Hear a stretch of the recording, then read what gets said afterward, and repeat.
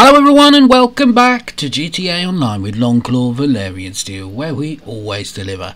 Well, I'm back giving you another insight into the bunker business, as it's double money on these sales all week this week.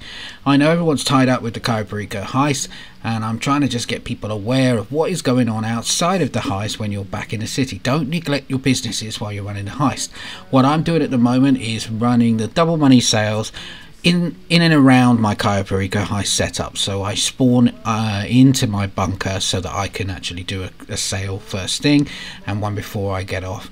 And if I've got time in between, I'll do it as well. I usually do this 4 or 5 times a day when it's double money, and it is big. This is the 3rd time I've done it today, and I'm making at least 420,000 per sale, and it takes me usually 10 minutes. And this is, people ask me often how I've made all my money, and it's really money grinding on the businesses, particularly when double money is in play. So come along this week and see how I do all of the sales for the bunker business as a solo player. And don't forget, get your bunkers stocked up and ready to go. Now let's take a look and see how I get on.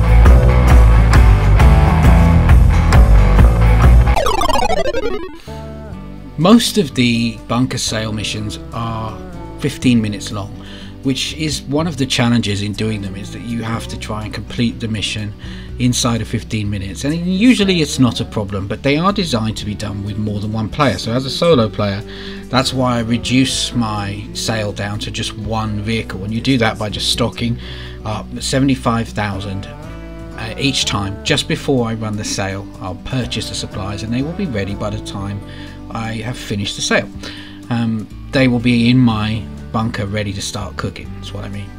So that will guarantee one vehicle, and you have 15 minutes to do it, so you should have no problem. But each sale mission is slightly different, and if you've watched my other videos, you'll see that they vary in complication.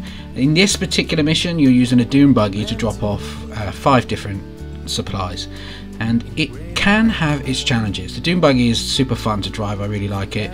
It all depends precisely where the drops are located. I was quite lucky that they're all located very close to my bunker, and for that reason I'm doing this in a public lobby to try and capitalize on the player bonus that you get for selling in a public lobby.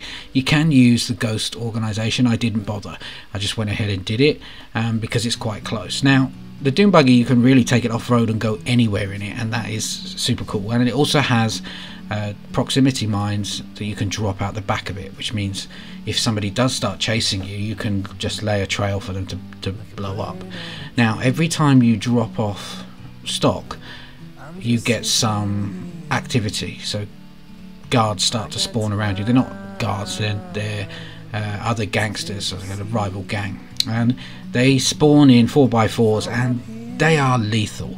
If they manage to stop you or get in front of you, you'll die very quickly, and if you do, you're going to have to get back in the car. That is what can delay you and make it difficult to finish the mission within 15 minutes. Now you might notice every time I click on my map there is a bounty chasing me around as I'm doing this, and I am aware of it as I'm running around, but I just push on because I know that if I can drop off the supplies and get moving, I might be able to outrun them.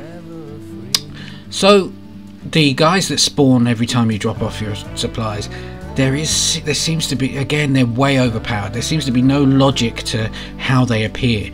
For example, they could be chasing you behind you and you might be outrunning them, and if that's the case, you can just drop proximity mines and hopefully you'll destroy them.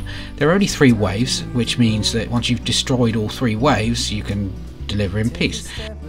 Now if you don't outrun them, I mean, these guards that are chasing you are some of the most annoying NPC characters in the game. They can literally spawn directly in front of you, and I mean literally while you're driving, like a second in front of you, bang, they appear in cars and they stop you on the road. So be mindful of that. If you can't see them on your map, prepare yourself, because they're going to appear in front of you at some point. Outrun them, drop your mines and get rid of them, and you'll be easily within 15 minutes. So here I am dropping off the very last one. Some idiot in the lobby was trying to shoot me at the same time, but I managed to deliver, and I actually made 520,000 because it's a full lobby. Let me know how you get on with this. Look out for the rest of these sale videos. Don't forget, stock your bunker up, don't neglect your businesses, and enjoy yourselves. Take care.